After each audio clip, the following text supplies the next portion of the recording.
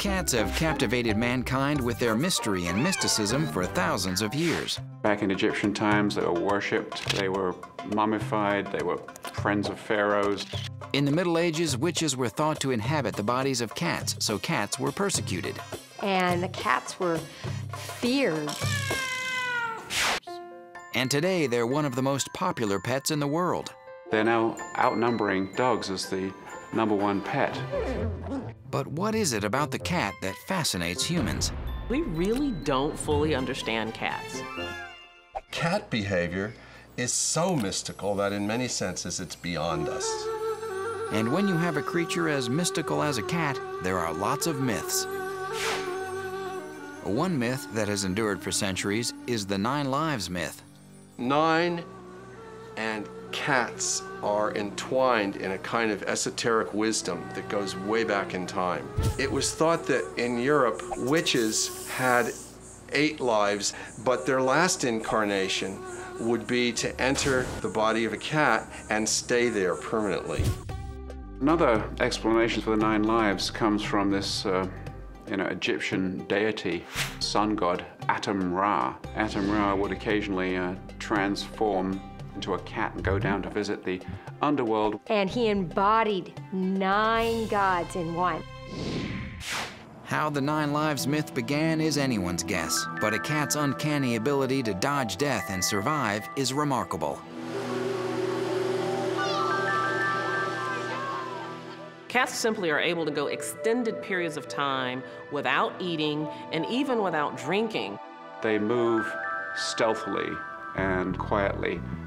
They can squeeze through very narrow spaces. That ability to get into tight spaces helps them avoid danger, and it's a special trait unique to cats.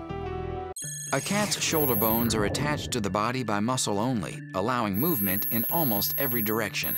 And unlike humans, a cat's collarbone or clavicle is not connected to other bones. It actually floats in the muscles of the shoulder region, allowing them to fit through openings the size of their head.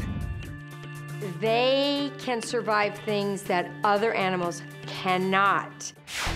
Like this cat who was mysteriously found shot through the chest and abdomen with an arrow. I don't know how it didn't puncture a lung or skewer her heart or a major blood vessel. Or this cat that was set on fire by an abusive owner. We actually had a plan in place that if he woke up and he appeared to be suffering, we would just euthanize him and end his suffering right there, but he woke up and started grooming and said, hey, where's the food? This cat lived after falling 48 feet to the ground, over 50 times her height. She did fall all the way from up there, all the way down here 4 floors. Cats have an area in their brain that creates what's called a self-righting reflex. They fall, this righting reflex causes them to flip over and be on all 4 by the time they hit the ground. This cat, Birdie, has survived twice. She lived after being hit by a car. Her injuries were pretty severe. I think it truly was a miracle that she made it. Then she survived a fall from 4 stories. Given her injuries, she could have died. Birdie is above and beyond what we would consider a survivor. So do cats have amazing survival skills or 9 lives? Check out this story and decide for yourself. Michael Rocher lived in Munson, Massachusetts with his daughter and 7 beloved cats: Rocky, Cosette, Cujetta, Frankie, Samson, Plumley, and Felix. And on June 1st, 2011, Michael's life as he knew it changed forever. I was home in my upstairs office when I got a text message on my phone that there was a tornado watch. Seemed a little odd, of course, that we'd have tornadoes in Massachusetts. But then all of a sudden we got hail. And you could hear what sounded like stones hitting the roof of the house. The trees were coming apart. The fence had come apart. There was a tornado in the backyard. I yelled to my daughter, tornado basement now. My daughter screamed, the cats are upstairs. The cats are upstairs, we gotta get them. But there was no time. Michael and his daughter barely made it to the basement before the twister slammed into their 3-story house. You could hear the house starting to come apart. Something hit me in the back of the head and knocked me to the ground. It's obvious to me at that moment that we're dead. The entire house basically imploded, lifted off the foundation, and crashed behind us. Michael, his daughter, and the cats were inside the house when the tornado struck. They were my best friends. It was clear to me from the amount of damage that not only was our house gone, that there was no way in the world that these cats could be alive.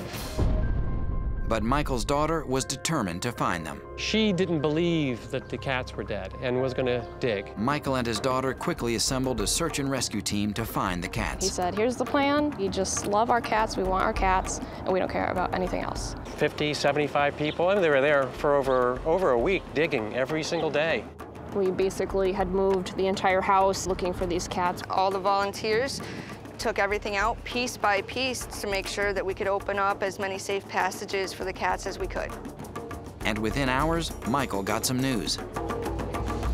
I get a text message saying they found Felix.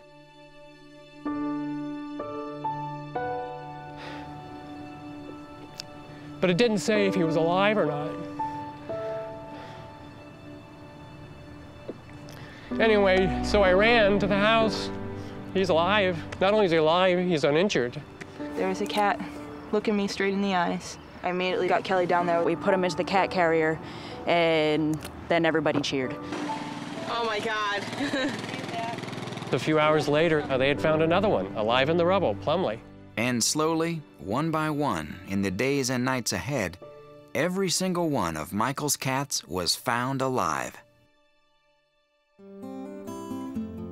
How 7 for 7 can come out of a house that was leveled to the ground is still something I have a hard time putting my mind on. It was a miracle.